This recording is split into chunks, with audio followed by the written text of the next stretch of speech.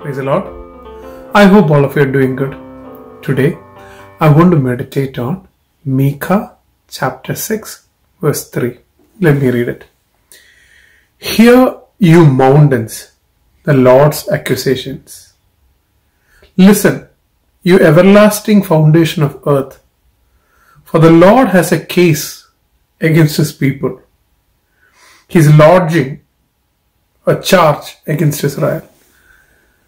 This verse fascinated me. God giving a case.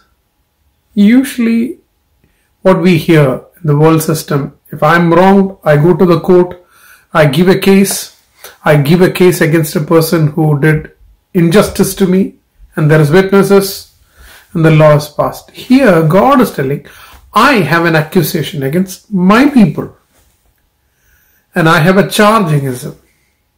So God is giving a case. People are against the people God is giving a case, and the witnesses are the foundation of the earth and the mountains. And God says in the next verse, what did I do to you that your heart is not completely dedicated to me?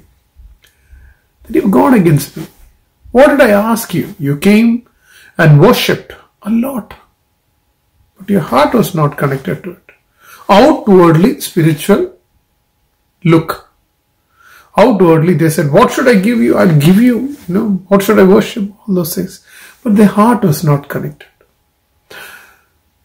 I want to share a few things. One, our God is a very personal God. Think he has come down and saying, I'm giving a case against you. Number two, he will bring charges against us because he is a just God. He is a judge when we don't walk according to the way the Lord has told us. I was saying, what did I do to you? Don't you remember all what I did? So I said two things. One, God is a very personal God. Second one, God is a just God. He brings charges. Number three, we are his people. Let's not be at the receiving side. Let's be people where God tells, well done, my servant. So once more, let me remind you. We have a personal God. We have a just God who brings charges. Number three, we are his people. Let's hear, well done, God, my servant. God bless you. Have a great day.